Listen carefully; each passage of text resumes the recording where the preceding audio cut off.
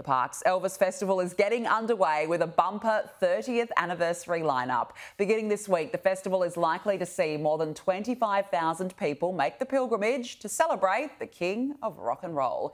Tickets are on sale now, and American Elvis tribute artist Alexander Mitchell will be Thursday's headline act.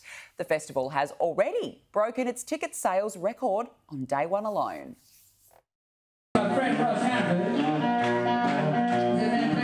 We are expecting a huge crowd. The weather is beautiful. It's a beautiful 28 degrees in Parkes today, and sellout shows. People are wanting to come out and enjoy live events again, so we're expecting a big crowd.